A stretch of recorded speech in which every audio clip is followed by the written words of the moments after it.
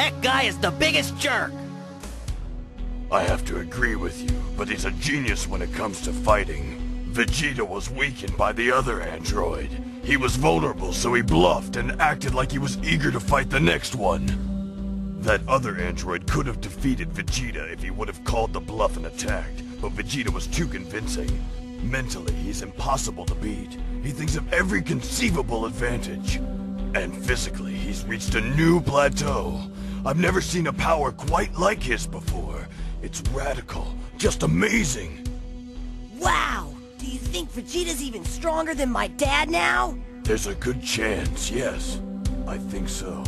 What?